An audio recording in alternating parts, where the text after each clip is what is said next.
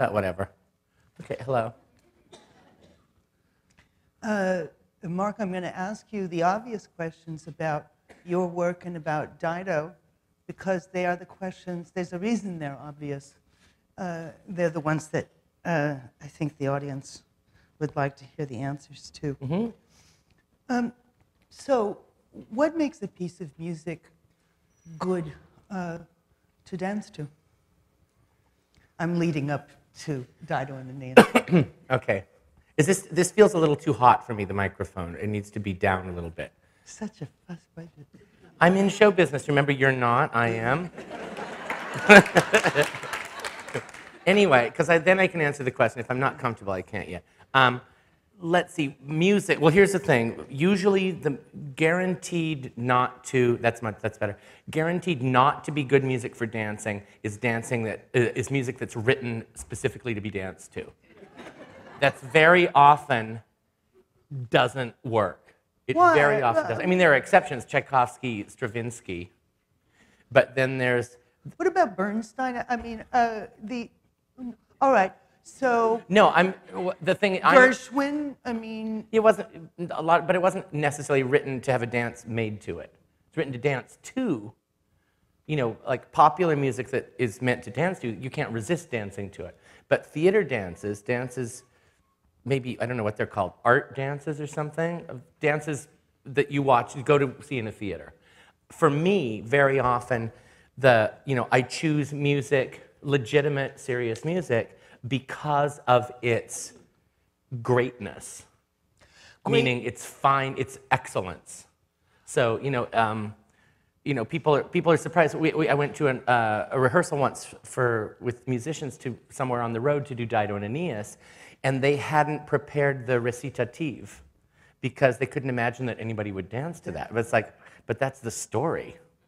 So, it's like people, I get these samplers and anthologies and sort of, I don't know what you call that, variety packs from Boozy and Hawkes or from, Nonesuch or from these organizations who are trying to promote their composers who have written music for dance. And so they send, of course, I'm a choreographer, and so they send me this music. It's like, usually one after another, these pieces just put me right to sleep. That they're written, it's like when Philip Glass, who's a wonderful composer, when his music first started appealing to choreographers in his earliest music, and earliest music that we heard from the 70s, it was thrilling and everybody had to do it. Sure, Steve Reich. And it became easy.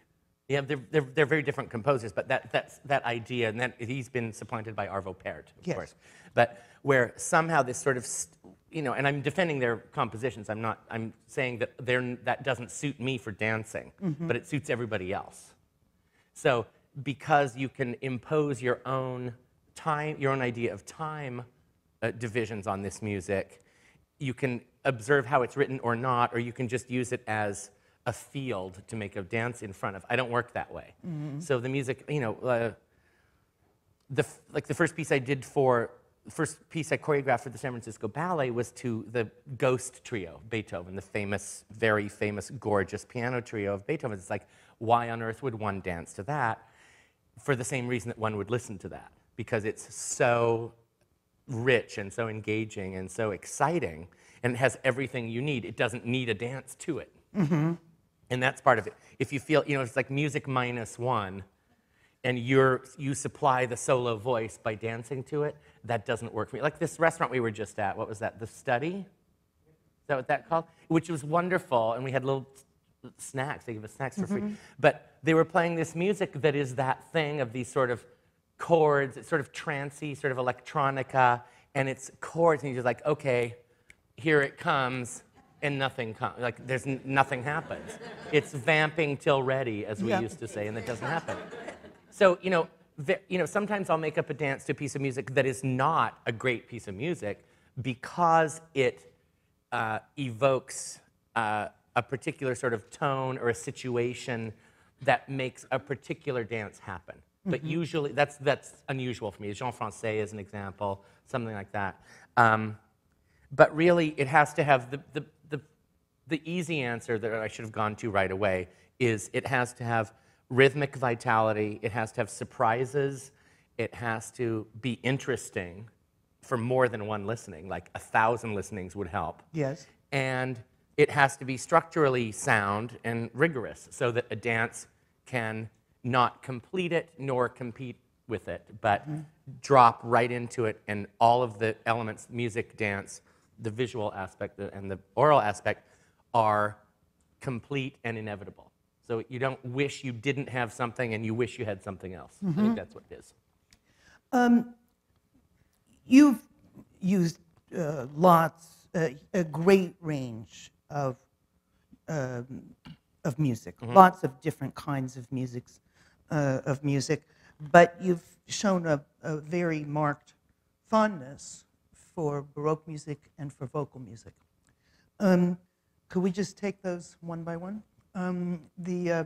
Because we're going to see them shortly on Thursday. Oh, yeah, right. So that's why I brought them up.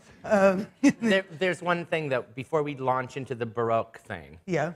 is that in talking with, perhaps you've heard of him, Maestro James Levine, genius. I share, well, not entirely share, but I have had the big conversation with him where I'm not really wild about 19th century music in general, especially program music, Yes. especially, you know, Heldenleben or something like that, where you go on a trip with the orchestra, and you know, and now you're, you know, Symphonie Fantastique, something like that, where it's like, and now you're, what's that other great one that Disney did so well? The Sorcerer's Apprentice, not 19th century, but the same idea of like this story. There's nothing else you can do, and a lot of 19th century ballet music is like that. Sylvia, the Tchaikovsky ballets, the Delibes ballets. That's not my favorite thing. My favorite thing is the Baroque, is basically the 18th century and the 20th century. In between, I'm less interested in choreographing it. I like the music a lot. I love Brahms, but it's not what I do. It's like there's already so much there that, you know, enough already.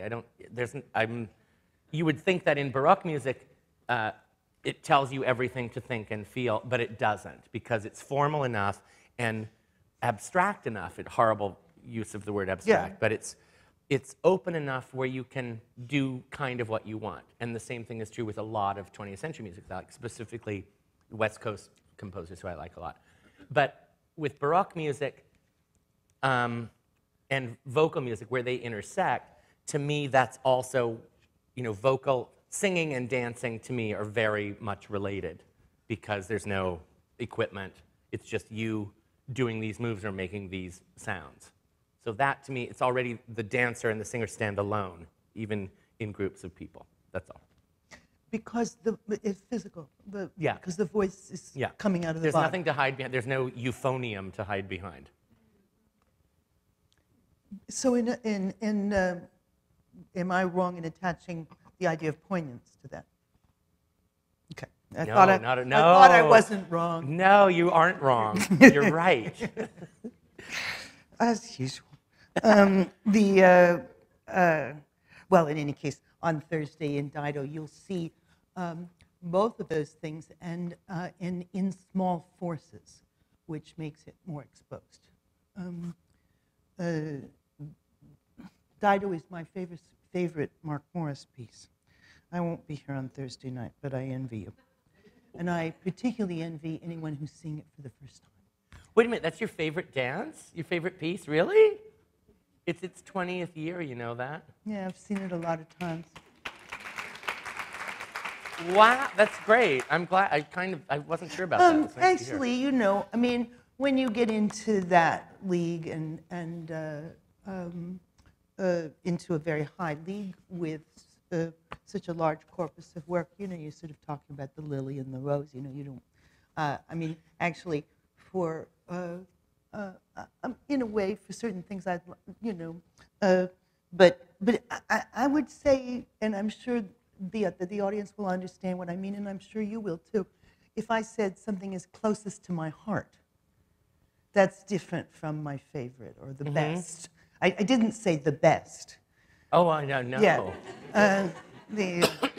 But you know, the one I'll remember on my deathbed. How about that? You won't remember a thing. I'll remind you. No, but that's the thing. You know, it's my favorite dances of mine, or the dances that are closest to my heart, change all the time. To me, it's not just the one everybody always says, like, the piece I'm working on now is the one. Yes, blah, that blah, big blah. liars. It's also the lie about loving all your children equally. Yeah. Nonsense. It's like, you're special. Yeah. You're fine. Okay. Yeah. Go get the cigarettes out of mommy's purse. Yeah. And you play the accordion. Yeah. What was it I know that you worked on Dido for many years. Is there a non-important reason for that? Is that just because you were interrupted all the time? What was it about Dido and Aeneas? Dido and Aeneas was Purcell's, it was written by Purcell, 1689. It's considered the first English opera. Huh? It's quite short. How long? And it's kind of the last one until Britain, I'm sorry to tell you. They talk about it a lot because they forgot to write There's a little operas. problem about English opera, yeah. English opera was Handel, and Italian opera. That was the problem. But what was it about Dido that snagged you? Something just got better. It's the lights went out. Oh, great. Okay, let's just... Okay. It's like at the end of the drive-in movie when all the cars start up at the same time. Well, I didn't work on it for years, did I? I thought you did, but you know better. I was just thinking about it for a long time. What do you want me to answer about? Well, if you worked on it for years, that could mean a number of different things. It could be that you got interrupted. It could be that you didn't know quite what to do with it. I know that you changed your mind. Now I'm gonna bring up the fact that you originally thought you were gonna dance all the moves yourself. Right. My first idea, it's a very dramatic and sad and kind of dumb story now. But I have to tell you, and whenever this was, 1980-something, 89 is the date of the production. Yeah, okay. This was long ago, and you may not remember it personally, what was happening at that time. But I had a lot of friends who were dead and dying of AIDS. And to me, I just assumed, because I'm selfish, that I was next. And I wasn't sick, and not that that matters, but I thought, everybody's dying. And before I die, let me make up this dance about love and sex and death. Like, all good dances, all good art is basically about those things. So I thought, and it was a little, looking back on it, it was a little histrionic, literally. And I thought, let me make up my last dance. I thought it was my last dance, and this was 20 years ago, so it evidently is not. But I thought, let me do this deep, fabulous, beautiful, rich, terrifying score as a solo. And I thought, I actually, believe it or not, I was approaching it sort of humbly and sort of from a Buddhist perspective, as much as I could at the time. And I was also scared to death. And I thought, let this be something, my letter to the world. So I was going to do Dido and Aeneas. It could have been good, but I was going to do it as a solo performance. And I was going to do it with, full orchestra and chorus and solo singers and just sad me. And then I decided it wouldn't really work that well. I'm thinking, like, how do you do the sex scene? And when you turn around, like when you show your hands backwards, like you're making out with yourself, which is good practice. I was actually going to do that, and I was thinking about doing this dance. It's like, well, maybe I need another couple of people. And so, I added a dozen people, as it turned out. And it was really going to be a solitary excursion and a real sort of tour de force, a real tragedy. So I just decided that was a little bit, there were too many violins involved. I decided to make it a little more stoic. It was a little bit boo-hoo. And so I staged this, I made up this dance, and we worked for months. I made this up in Brussels when my company was the, what was it called? The Monet dance group, Mark Morris, at the Théâtre Royal de la Monnaie in Brussels. And the wonderful thing was I had all of the things I wanted: a studio, musicians, theater, budget, costume. It was health insurance. It was wonderful. And so I started making up this dance, and I decided to do it really as a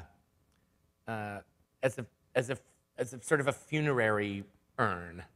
So I made up the court dances of Dido and where she meets Aeneas, are very, very formal in what people, you always use that ghastly term, like it's, a vase come to life, or it's like a frieze. It's like, so it's sort of flat. Afternoon of a faun. Yeah, it's like, okay, fine, we all know what that is. And it's really just so you can see every angle of everything. That's why you do that. So I made up these very formal dances, and then I made up chaos dances for the sorceress, her nemesis, and did the story much more big and much more dramatically than I thought I was going to do it. And I choreographed it from the background forward. So the first thing I set choreographically was the hardworking and underappreciated often core, the people who are the courtier and conscience and the witches and the sailors, just like the chorus of singers are. So I choreographed all of that first to establish the situation. Then I choreographed the soloists, and then I choreographed the principal parts. And I kept the parts of Dido and the sorceress for myself because I thought, why not? I'm a fabulous dancer, and this could be a really good and interesting thing. And I'd already given up the idea of a solo, so I had to keep something. And so I made this dance. Actually, I set the parts. I choreographed Dido on Ruth Davidson, who was in my company, and I set the sorceress on John Menzinger, who was in my company. So I choreographed it on other people and then learned it. Because the worst thing you can do, like singing in the shower when you sound so fabulous, is thinking that what you're doing as a dancer through improvising is interesting or important. So, dancing around at home, you feel great, but you don't necessarily want to watch all of that. So I could edit it and then learn it instead of, going too far. So the dance became a piece for, is it 12 people? Or is it 13? Yeah, something like that. 12, yeah, I don't know, a dozen people. And it was set and established and premiered in Brussels in '89, and we've been doing it off and on for the last 20 years. I gave up performing it a few years ago, and I just couldn't because it was ridiculous. And we brought it back for the 25th anniversary of my company with 2 dancers sharing the lead part. So somebody was Dido, another person was the sorceress, which to me didn't really hold. The integrity was lost in a certain way, and it was wonderful and they were great. But since then, I have 2 people who do the piece all the way through now. So a man and a woman. Amber Darrow will be the sorceress and Dido, and then Brady McDonald will be the sorceress. Actually, here only Brady McDonald is because Amber's about 10 months pregnant. Yeah, like 11 months pregnant. Yeah, she's very pregnant, and that would be great, but it's tiring. Anyone who knows, anyone who's coming to this performance and doesn't know the story of Dido and Aeneas, I would suggest that you either get to the show early, so usually the Mark Morse Dance Group's program notes are pretty full in terms of... Well, there's my very concise synopsis, but then there's also the libretto is usually in there. Okay, or just Google Dido. This is one thing that's quite very striking about Dido and Aeneas is that it's such a compact tragedy. It's from Act 4 of the Aeneid, but what's so, without going too deeply into it, it's about the individual versus the world's needs, as opposed to one little individual's needs. Aeneas, who's a Trojan prince, has to go and establish Rome, whose destiny is to rule the world. And on the way, he stops off in Carthage and meets the queen and has a love affair. So think of AIDS when you think of this. This is a brief love. And she knows better, as we know from the very beginning of the dance. Mm-hmm. She says, I know better than to do this. I must not do this.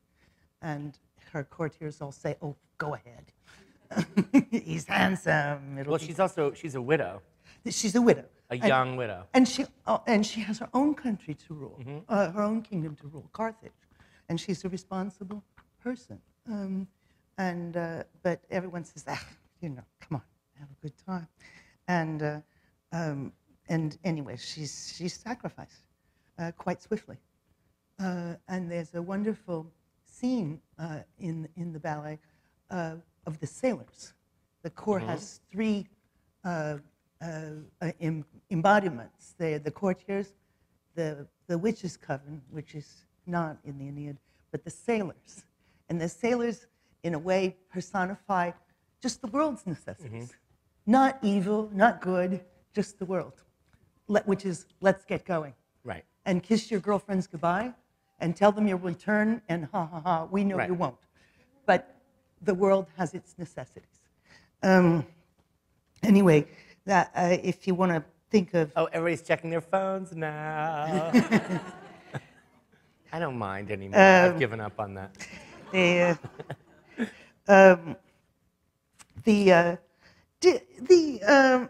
just said that the ensemble has, 3 identities. Do you think that that all that adds up to humanity, a humanity, and that to I'm going to try and prove my point for a second. The set there's a beautiful backdrop. The set by Robert Bordeaux has a beautiful backdrop, which is the sea. Is it the Aegean or it's a map? All right, it's a map. Yeah, and there's a pretty much floor cloth which repeats it or extends it. Is it being suggested to us that this is about the world? That it's, or do all sort of ambitious classical works suggest that? Oh my God, what a question. Sorry. Wow. You can say. I don't have much book learning, Joan, but I'll tell you. Well, here's the thing. Here's where it is. It's in Carthage. Yeah. And over yonder is Rome. That's what it is. Rome, whenever That's you where see... he's got to go. Yeah, whenever you see anybody go like this, they're looking into the future, into Rome. That's why he has to leave her. Yeah. So, but yeah, it's meant to be a sort of slightly mysterious map of ocean and islands and, stuff, a balustrade, I don't know. It's home and it's across the way it's there. That's why it's all ocean. When there's a great thing the next chapter starts with Aeneas sailing away and it's hard to get this in the dance, but it's implied that, of course, she has her sister Belinda not her sister, what's her name in the book? Yeah, Anna. But it's Belinda in the Purcell, and she collects all of her stuff and makes a fire to burn his belongings, and her sister doesn't realize that she's going to kill herself. So she steps into it. It's like, oh, shit. Why didn't I see this coming? So she's burning. And then the next book opens with him having sailed away and looking back to the shore. And there's a column of smoke, which is her. It's like, oh, fuck. I didn't mean that. I just, I really liked her, but I couldn't stay. And the thing is, of course, it's actually the gods who make him go away. And in the Purcell, it's a more complicated kind of crazy show business thing with someone impersonating Mercury, yes, who's a personification of the sorceress, etc. But it's the same idea. It's like, oh no, what do you do now? Yeah. But very often in our literature and in our ballets, there are agents who are sent to give us an excuse for the bad things that we do. But I think underneath, it's supposed to be in Swan Lake, Odile comes to fool Siegfried and make him betray Odette. But I think we're supposed to understand that he made the mistake. He did it. Jerk. Man, yuck. Yeah, exactly.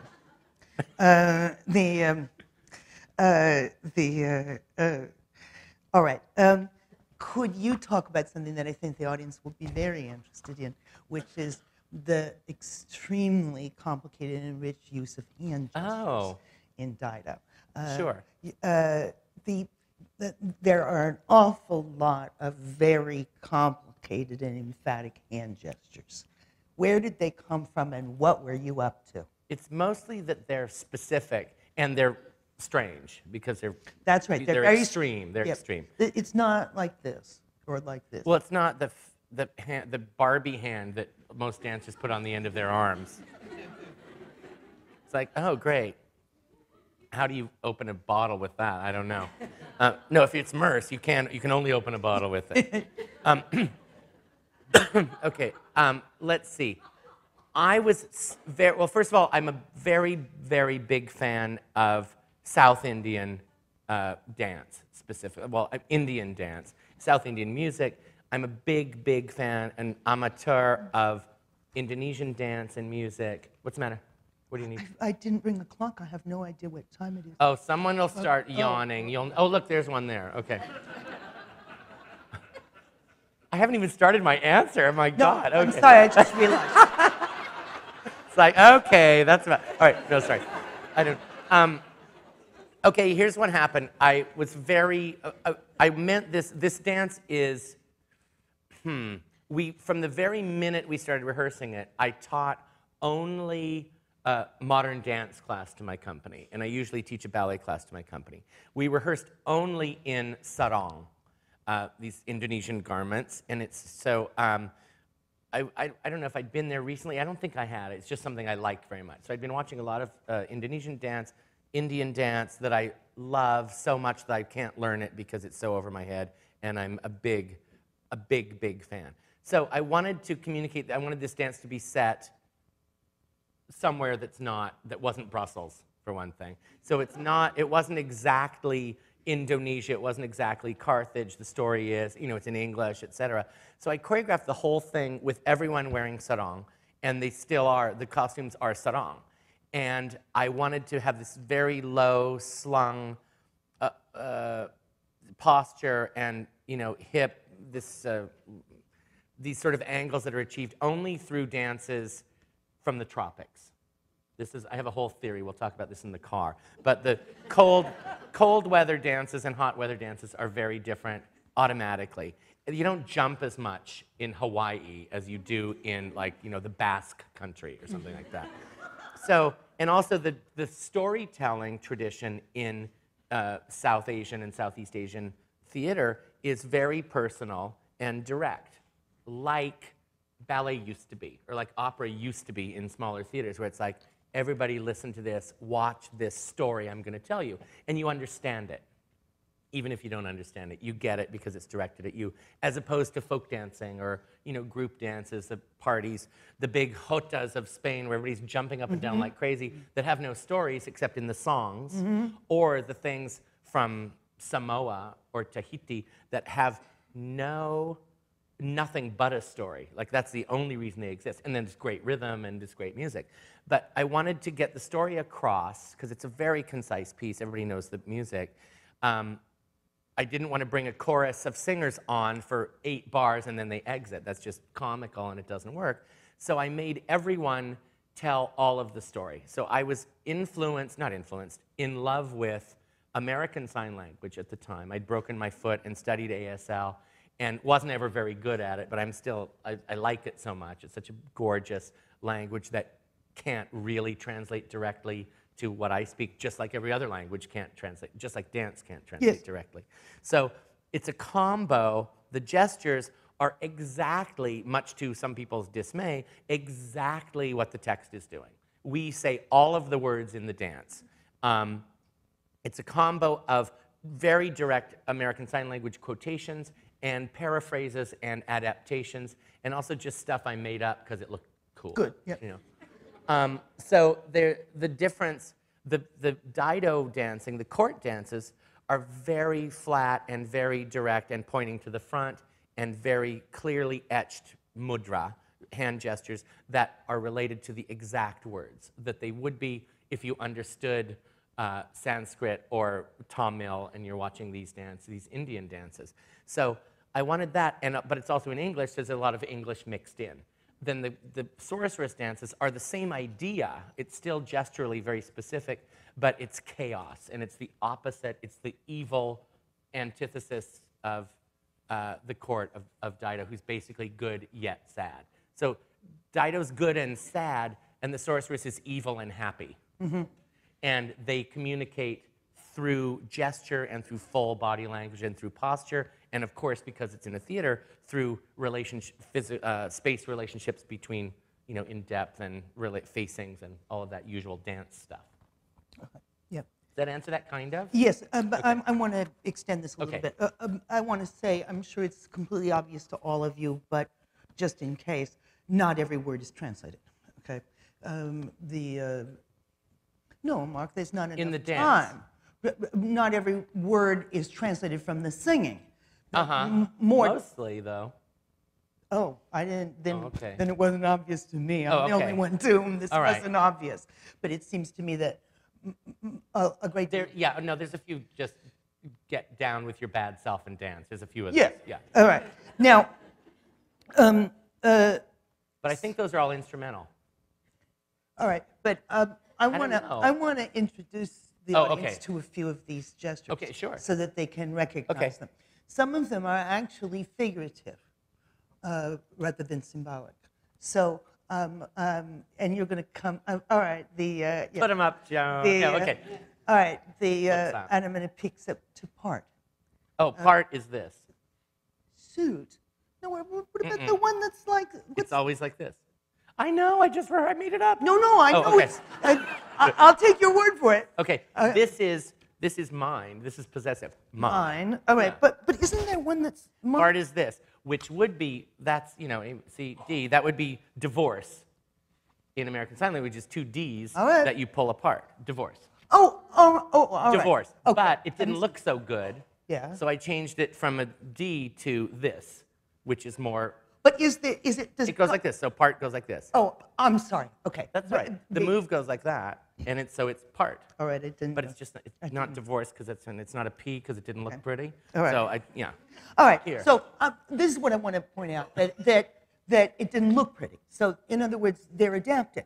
Yeah. He took what he liked and he made it into a dance. So Here's a really good example. The ASL, correct me if I'm wrong, which is learn, which is basically this. Oh. So learn. Oh, I love that one. Yes. Learn. But I use it as remember. So in the lament, she says, remember me. Yeah. Or learn from my experience.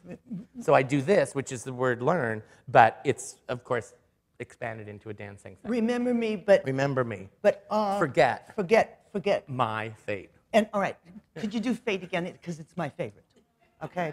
But it's this action, it's not the position. That's the thing. Okay. It does that. Now I love fate because it's This is good. I want to copy this tape. That's what okay, sorry. right? No, it's good, yeah. It's true. I like fate because this one is not figurative. We have to turn your hands completely inside out. That's why it takes a trained professional to do All that. right. Yeah. No, it's hard. I am not a dancer by profession. Right, my fate. Fate. All right, but look at this, or you do it, and I'm going to What am I gonna discuss do? it. Do fate, and I'm going to discuss it. Hold it. As you will Okay. see. Yeah, sorry, All go right. ahead. So it's pointing to heaven, so that means something. It's very strong and shouldery, so it's obviously powerful. And it's spidery, so it's a little sinister. So that's Wow. fate. It's Fate, yeah. fate. But also, here's the thing. The word awe, A-H, Yeah. which comes up all the time, is just this. Oh, that's But good, that's it. isn't Ah, it? Isn't Belinda. that good? Yeah. Ah, Belinda. Ah, Okay. help me. Yeah. Ah, forget my fate. But I just gave away the whole dance. You don't even have to see it. No, you have There's to see lots it. more. But There's I lots want more. them. Yeah. I read my book today, and that fate I think comes up 17 times in different situations and in different, not too many different shapes. Actually, not the fate one, too many, but different situations. And it's really. There's a really good thing that happens that never gets mentioned, which is there's a part in this wonderful, horrifying chorus of the witches celebrating the impending doom of Dido. They sing, "Destruction's our delight, delight our greatest sorrow. Alyssa dies tonight, and Carthage flames tomorrow." That's so fabulous, Yeah. these couplets. It's so great. And what happens is it's a dance of glee. And in part of it, the dancers improvisationally, because they're the witches and they can't be held to the rules of the court, they're loose cannons. And so everyone, and this is quite improvised, it's rhythmically very accurate, and the structure is set, but everybody gets to do their own thing, which is they commit suicide. So everybody applauds, hooray, we love this. Alyssa dies tonight, and everyone kills themselves. And so they do it however they can. They just have a few bars and it's really fast. So people are like taking pills and slashing their wrists and shooting themselves. There's like whatever sure. you want. Yeah. However you want. You hang yourself, whatever you can get in. Yeah. And then people explode. You know, it's like this horrible. And they go like this. It's like, hooray, she's going to kill herself. Yeah. What's better than that? Yeah. We won. Yeah. So, but that's super specific, mimey kind of stuff, but it's also fully improvised. Yeah. Great. The and there's some sex stuff that's improvised too, isn't there? It's vile. The utter lowness of what goes on in the witch's den makes the extreme dignity of Dido's lament, which is the last song, utterly piercing and almost chastising. You listen to it and you think, oh, I'll never be bad again as long as I live. Well, in my view of this, Dido is distressed to leave her sister Belinda behind. So wait, that sounds like that bad Greek joke, but I'm not going to tell that. But she says, but forget my fate. She's talking to her sister. It's like, I'm sorry I have to kill myself. She doesn't say I have to kill myself, but she says, you know, just wait here, everything will be fine. Then she kills herself. So it becomes, in my staging, it's a duet. The Dido's Lament, which is, of course, the most famous solo in this repertory of this period. So it's done as a duet, and she summons the help of her court and her friends. Remember me. Yeah, I hope I'm, you know. When did you last see Dido? When you changed the cast. Oh, okay, all right. I hope I'm not ruining the story for anyone. I assume that most of you know the story of Dido and Aenea. No, it's not like the crying game. Yeah, it's like, oh shit, that was a that was man? the guy. I never saw the movie, but I told everybody I could. It's like, I heard it's a man.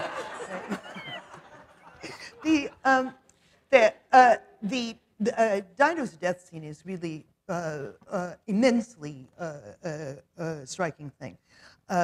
She sings this lament, this famous, and this song was used. It was a parlor song for many. Wasn't it in the 19th century? Wasn't this a famous parlor song? People, you know. Did people sing it at home? Yes. They were so grim. What I was told was that really? I didn't know in that. the 19th and early 20th century, when people, you know, did what they did to on, you know, social evenings, which is you went to the people's house and you had dinner, and then the lady of the house played the piano. That was one of the songs that was sung, like "The Last Rose of Summer" and stuff like that. I don't doubt it. But in any case, that song is sung, and then Dido goes to the back. What I'm trying to ask you is this, and this is a question about stagecraft almost more than art. But Dido dies while the chorus is singing a chorus about love. They're singing, with drooping wings, ye cupids come, and Okay. scatter roses on her tomb. Okay, and it's a kind of mild, a tender, sad song with none of the power of the lament. But while this happens, Dido dies at the back, and you never see it happen. No one has ever. No one's ever seen it happen. It's like Santa Claus. No one has ever seen it happen. It's like Santa Claus. Except it exists. I know people who've tried to see it happen. Yeah, no, you can't. And no one. It's magic. So, but actually, all of you should not try. Anyone who's saying Thanks, Joan. for the first time, don't try, because there's a lot. Now, It's the miracle of show business. It's called misdirection. It's like magic. You make sure that their attention is focused on something else, and then you just die back there. Okay. That's right. All Like right. when you get a tetanus shot. Okay. All right. Now, something you said. She addresses it to Belinda, and she asks Belinda to remember her. In the end, Belinda does stay with her. And I asked Mark about the world. And in a very mysterious, really almost hallucinatory moment at the end. The entire corps, one by one, walk into the world. They walk through a slit. Go to Rome. In the psych. What? They have to go That's to Rome. right. All right. So maybe They're future Romans. They're all right. So maybe they are cahooting with Aeneas. You know that. All right.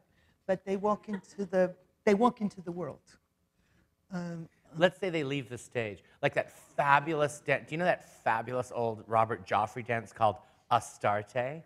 I never saw it. Oh my God. I saw a movie Did anybody of it. see that? It was the greatest. It was so radical and fabulous. But that dance ends, well, it starts with this sexy siren on stage, Astarte. Lucette. Yeah, but then this guy who's planted in the audience in that fabulous sort of 60s, pulls off 70s fashion, like, he comes out of the audience like, what are you doing? And then he's accidentally ready to dance, like he warmed up in advance, and he does this sexy, gorgeous dance. And then they leave, and it turned into, at the time, radical film of the like, stage door, and they're going out of city center or whatever to whatever they're going to do. It's the most brilliant thing. It was a terrible dance, but it was this incredible idea, and there's a little bit of that. But you're explaining way more than I would explain. That's all. That's your job. I have a different job from. I know we have very different jobs. It's like, wow, that happens too. I get a little bit of that. I don't. You know, you asked me a long time about the world. It's like, well, sure, but everything's about the world. That's all we've got. When I say these things of walking into the world, these actually I would never, and not just out of humility or whatever, I would never probably say that in print. What I'm saying is that there's a suggestion. When a dancer walks through a slit in a psyche that is the ocean, there's a suggestion being made. Absolutely. And that you ignore, if you ignore it, you're being stupid. Or you're willfully being stupid if you don't pick up on it somehow. Dance is never telling you anything explicitly, a dance. Well, most dance, unless it's like the swan dies on that goes flop and then she's dead. Yes, she's dead. But I don't know. This is, what is that? Oh, that's the door squeaking. Yeah. First of all, I view this piece as an opera. And it's a danced opera, but it's still an opera, meaning it's everything you can do all at one time in one place. So one thing that I like about that's a nutty, what's that squeaky thing? Anybody? Gone. Okay. All right. The thing is that when I first did this piece in Brussels, it was on a raised stage in the middle of nothing.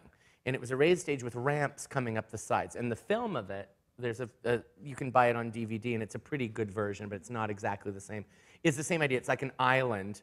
The floor is here, and the dance, as I like it, when we didn't do it in a proscenium theater, nobody could leave the room. The dancers could not leave. You sat like this on the side when you weren't performing. It was you couldn't have a drink of water. That was the whole thing. It was a ceremony that lasted 58 to 62 minutes, depending on the night. So it was like, once it starts the overture, it's a ceremony of, here's the enactment of this tale. Watch and listen, and don't let this happen to you. And so, and it's not like, you know, we can do this and you can't. It's like, sit down and do this, which is a very, to me, South Asian, Southeast Asian point of view of how to perform. It's like, here we go, and the character transforms from the Dido into the sorceress just by letting her hair down and changing personalities. And that's what it was. That's how I decided to tell this tale, this beautiful story, by involving a cast of people, a community of dancers and singers and players in getting this. It's a very, very ancient idea to put a story across this way. Now, in a proscenium theater, they can exit and they'll probably go to their dressing room and, you know, make fun of each other or something. But it was that you couldn't have a drink of water, you couldn't fix your lipstick. If something went wrong with your sarong, you're sunk. And if you couldn't there's no elastic in this show, there's no Velcro. If your sarong is coming off, that's it. You have to face it like you would, you know, if you had to face something. So over the years, it's become easier than that. But really, it's like 1 hour, these people play these parts and tell you this story. These The singers are usually visible. There's a singing Dido and a dancing Dido, a singing Aeneas and a dancing Aeneas, a singing chorus and a dancing chorus. So all of them, I would say us, but I'm not in it anymore, all of them are aiming this story at each individual person. And that's the very, very specific, non-abstract aspect of this show. That's what I'm saying. It's not that it has meaning, it's that it's actually enacted. When in the Purcell, there's no scene, there's no fucking scene in the music. It's not allowed. Of course, in the story, there is. They run into a cave. Done. In the Purcell, it's a little bit cleaned up, so I had to fit that in. So one of the ritornella in the piece is when they have sort of ceremonial sex, but it's sex. It's not. I mean, they don't really have sex, but it sure looks like it. You know what I'm saying? And it's formalized like all of it is. But, you know, she actually does die. This character dies. She doesn't, you know, if you actually died in the show, you can only do it once. But it's not as abstract as I'm hearing as other dances are because of the text, the words that are being spoken, the story that's being told.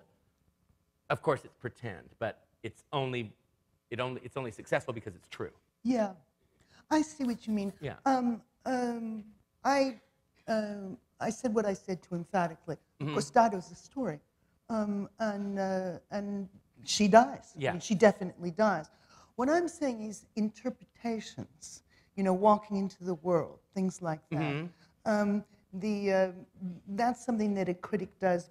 What I was saying is, you say when you're saying these things, which I do when I write, you say them in a more ambiguous and tentative and sort of watery way. You don't lay down the law. But a lot of dances, not many operas, are like that, where it's like, do they get together or not? Or like, oh, that happened in the wings. Yes. You know, it's like, oh, where did she come from? You know, boy, girl, there's a rivalry. It's like, maybe there is, maybe there isn't. If it's an opera, there's a rivalry. Yes, yes. If it's a dance, we don't know. Yeah. But I mean, Dido and Aeneas, you know, there is actually a story. And in the Aeneid, it's only in 2 lines, but they do go into a cave. And he doesn't say they had sex, but he says something like, there was thunder, there was lightning, and her fate was sealed, you know. And that, there's no ambiguity about what that means. You know, there's no ambiguity whatsoever. Speaking of what you just said about the ritual enactment, which, of course, is very Greek, too, Attic Greek. But so is a man playing the role of a woman. Yes. A woman's role. I thought I might let you get away with not Oh, that's fine. I don't, tonight. Enough already. Okay, all right. Maybe that's fine the audience, you guys. Yeah. But let me ask you about the costumes. Okay. The austerity of those costumes. I mean, you took a court where, you know, in the old days, costumes would, you know, in the old days, what you were wearing was critically important to your social status, which was critically important to your life. Unlike today? No, today, but I mean, look at you and me. We're supposed to be the stars of this show. You've got on a wrinkled shirt, Joan, and a pair of Bermudas. Just a second. Except I'm fully chic.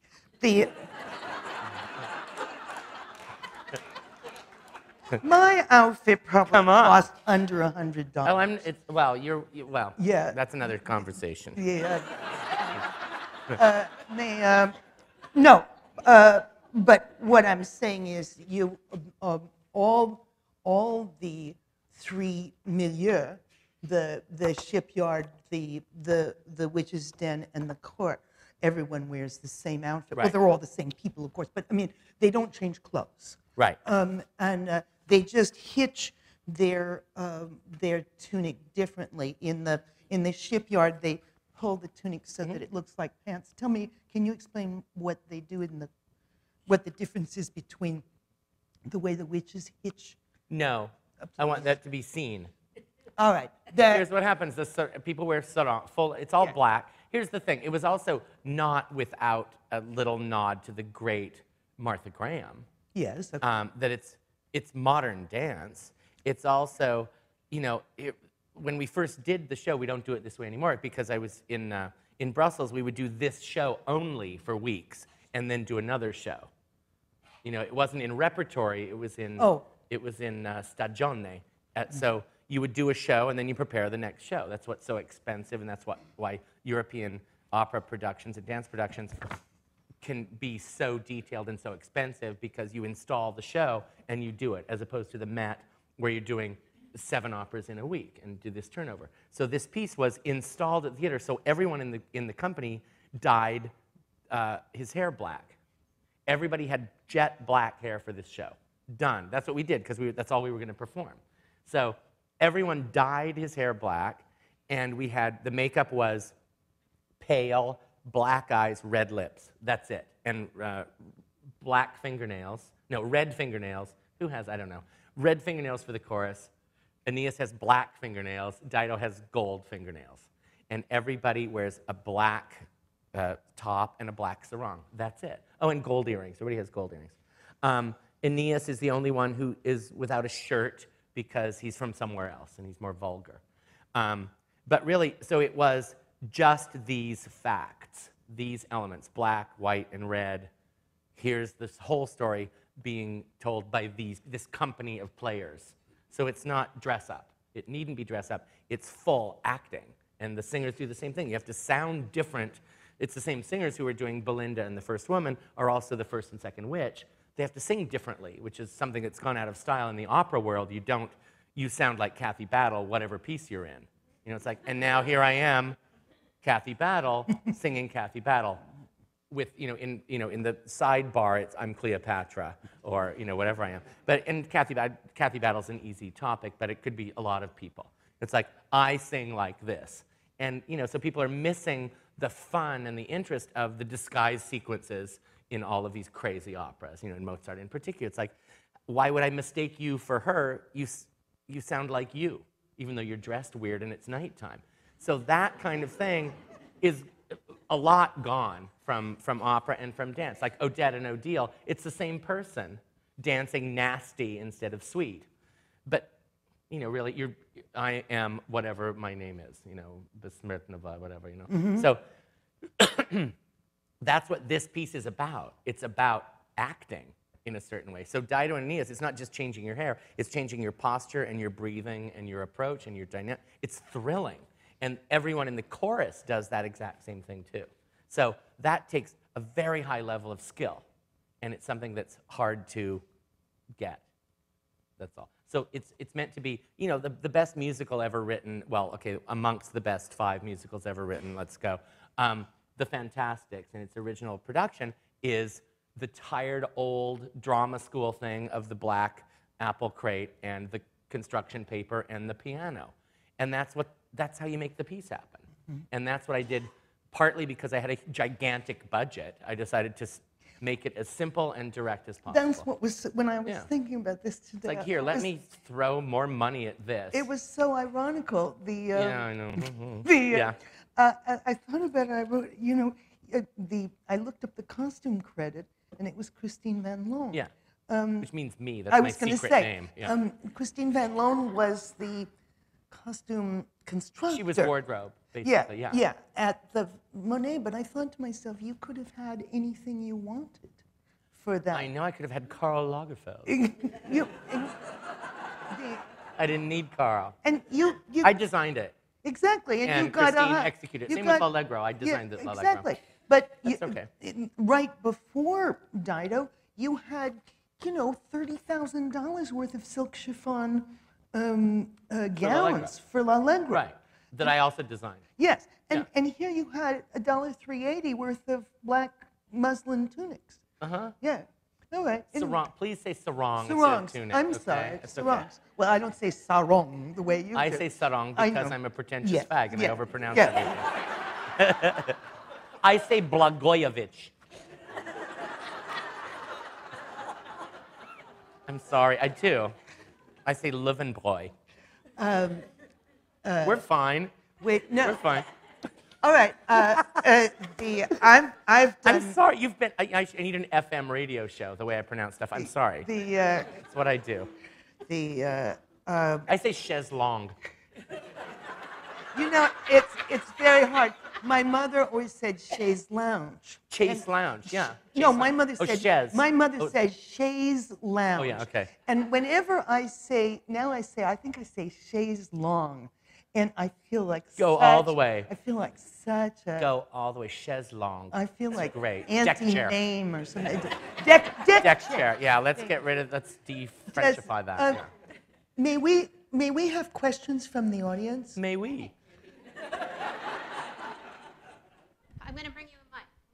See, I don't want to ruin everything because everybody's going to come to the show. If you No, don't, I you're know, just but hopeless. I don't think this. I Okay. I think there's a lot more in that show than we. I want to say one thing. I'm exhausted because I'm conducting this show, by the way. rehearsal all I used to dance it, now I conduct it. You know, whatever. Next, I don't know what I do next. Next, I'm the sniper, like Abraham Lincoln. I don't know. But what happens today? Yesterday I rehearsed with the soloists in New York. We're soloists in Continuo. Today I rehearsed with the chorus, which is fabulous, and then I worked with the orchestra, and then we added the singers to that, and they're fabulous. So I'm very, very thrilled with the musical forces and how this is going. It's going to be really hot, let me just tell you that. Okay, what's your question? Okay. You mentioned about your theory about the countries where they don't jump around, and you said Yeah. the other ones. Okay, please tell us, can you explain about your theory? I'm very, very interested. Okay, a couple things, and this, you know, everybody's going to go crazy with exceptions, but we understand that that's what proves the rule, et cetera. In tropical climes, in sunny climes, people, because it's so hot and days are exactly the same length all the time, the dancing is more close to the ground and more generally undulatory, less frisky, and very often more storytelling involved. Not always, but mostly.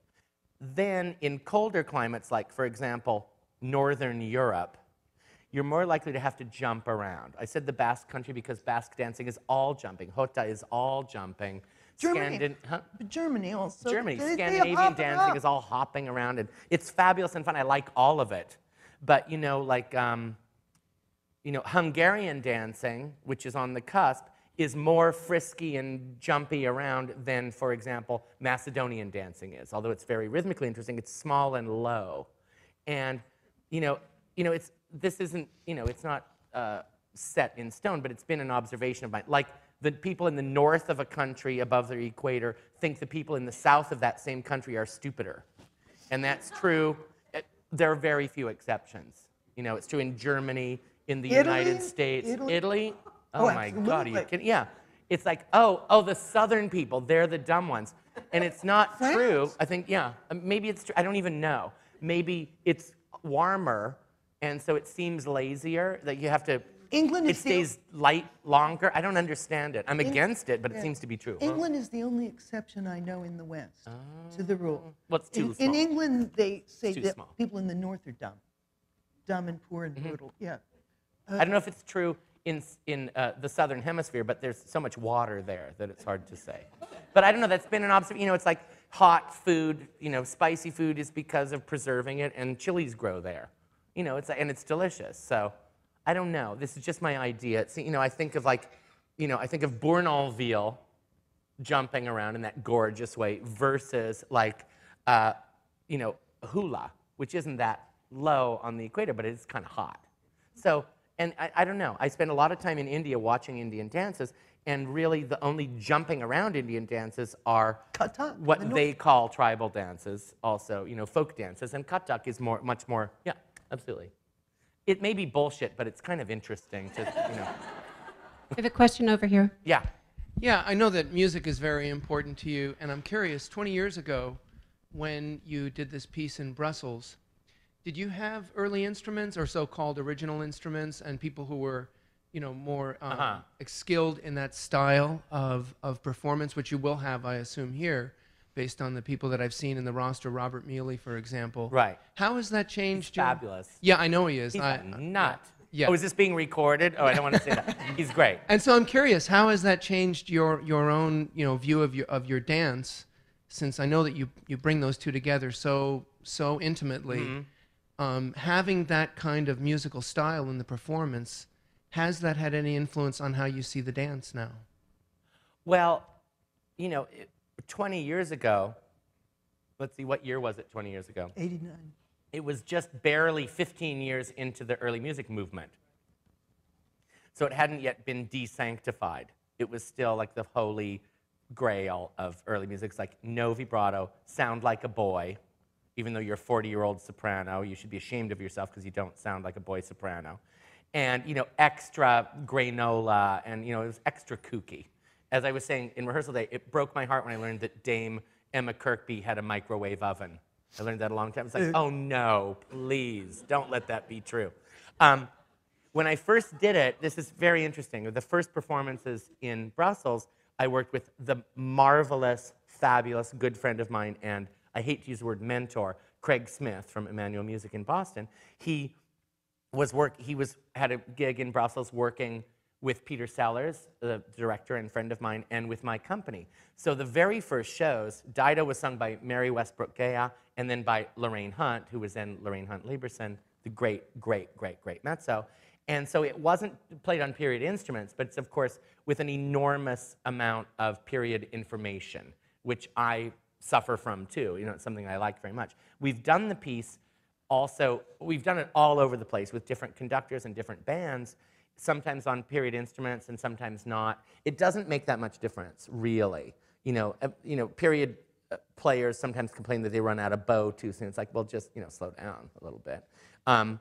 And aside from the fact that it takes 7 times longer to tune than it does with modern instruments, otherwise it's really the same thing. The sonorities are different. I've done it with big choruses and small ones. I've done it many, many different ways. And in conducting it myself, I was trained by Craig and by Jane Glover and by several people. You know, and I'm not a conductor professionally, but I'm okay. I spend so much time training conductors to conduct the way I want my work to go that it's like it saves time and some money for me to do it. So I learned this from doing this for so long. The dancers, frankly, talking about teaching someone this piece as we need it for the dance, which isn't really different from the piece itself. And it's very open. Conductors very often think, musicians very often think that dancers just need a beat. And a beat is very helpful. But, you know, if you sound like shit, that's your problem. You know, it doesn't affect the dancing. The beat actually affects the dancing. So we've done it a whole bunch of different ways where it works or not, and we warm it up and cool it off depending, and it stays open and interesting. But I have to tell you that the dancers, we can do the whole piece with just a pianist, and the dancers can sing every part of the piece and know every word, every rhythm, because we've done it for so long. And the personnel changes, but really we can do, it doesn't sound great, but it doesn't sound bad.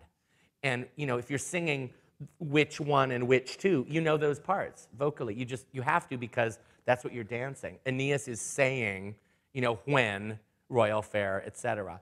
And the dancer's doing that. So it's maybe the horrible accusation of Mickey Mousing is true, but, you know, Mickey Mouse was pretty fabulous, and somebody made that up. So it doesn't make that much difference. It's something like L'Allegro, where we have a version for soprano. We have a version that includes an alto part, and it's a different arrangement and slightly different. You know, there's an appendix in the score that Handel wrote arrangements for different singers. We can do that. The choreography actually has to change because of the play out, or the words are repeated in a different way, so I have to change the text of the dance. So, no. You. You know, I saw your L'Allegro, which is... Oh, wait, you need a mic because they're recording it. You can, I don't mind you if you leave, it's fine. I have to leave pretty soon, too. Just don't go away mad. Oh, Yeah. Your L'Allegro was such a masterpiece, and it was so extraordinary in every way. I had to go see it. Every time it comes, I go to see it. Great. And when you're talking in the beginning about the importance of music and how that shapes what you do, because you pick a piece of music for its richness, how do you go about finding the music? And, you know, do you listen to different types of music all the time in order to find a piece on which you're going to compose your dance? Mm-hmm. Here's my story. I love music. I think music is so interesting and wonderful. And what's happened over the years, this is an aside, but over the years, I've started attracting a music audience as opposed to exclusively a dance audience. This is sad to say, but a dance audience is approximately this big, and a music audience is approximately this big. You figure that out. You know, I don't mind. If the dance people, it's like, oh, anybody could do that. That is so easy. And the music people are like, oh my God, where did that come from? It's just what I thought. You know, that's more interesting to me. I listen to music all the time. In fact, lately, I've started not listening to music to sort of teach myself a lesson. I used to have music playing constantly every waking second. Now I spend long stretches of time with no music, partly because in the studio all day, I have fabulous music, because I don't use recorded music in the studio ever. I have a pianist, and sometimes I have music rehearsals, and you know, I mean, you know, with the band, with the string quartet or whatever. And so I'm working with living musicians all the time. I have a music life, and I make up dances. Every class in my school has a living musician playing the piano or singing or drumming or something. It's fantastic. You're 5 years old, you go to class, and there's real music. Hooray, that doesn't happen that much.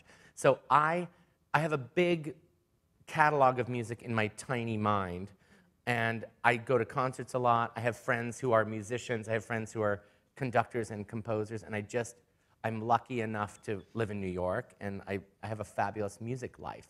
So there's always something I'm interested in choreographing music. There's also things that I think I'll do, and I end up just throwing out, or something I love to listen to, but I would never imagine dancing to. So it's sort of from every angle, music is bombarding me. The Ohrwurm that lives in my head at all times, you know. Did that answer that at all? Okay. One last question here. Okay. I'm glad she asked that one first, because I want to know when you're going to do Allegro again. Any answer? We just did in Berkeley, California. Well, Next on the is London. East Coast. London's nice. You should go there. It's probably, you know, when is that? Next spring or something? Yeah, April at English National, at the Coliseum in London. I don't know when it'll happen. We do it once or twice a year for the last many years. It's just in different cities all the time. So if you live one place, you don't know that we're doing it, but we know that we're doing it. So I don't know. Check the website, mmdg.org, and you'll know everything. Joan, is there one last quick There's question time that you for have? one last question, and that's Okay. That's Anybody? It. Anybody? Oh, I thought we went till 7. No. Oh, okay, it's fine with me. Any more I can questions? Uno talk or más. not. There. Oh, right here. There. Hi, you were saying that you liked both older music and vocal music. Have you ever thought about doing anything to Monteverdi? Well, I have. Not just thought of, done. Yeah. I did a gorgeous set of madrigals, mostly male madrigals. The piece is, what's the piece called? I Don't Want to Love, Non Voglio Amare. Yeah, I adore and worship Monteverdi. No, but things come and go. It's around. You can look it up. No, we did it for a long time on tour with a group called Artag. And I first did it with a then unknown, brilliant conductor when we premiered it at the Edinburgh Festival years ago, and it was with the now become super famous genius conductor Rinaldo Alessandrini. So, oh no, I'm a big Monteverdi queen. Are you kidding? I love that. Oh my God. I like a lot of stuff. Is that the end? Should we wrap it up? Yeah. I think we're going to wrap it up. We'll see you all at the University Theater for the performances. Schubert Theater, excuse me. Oh my God, Schubert Theater. I was testing. Don't be late. There's no intermission. It's not that long. That's right. We know you have a busy day tomorrow. Mark Morris, Joan Acocella. Thank you.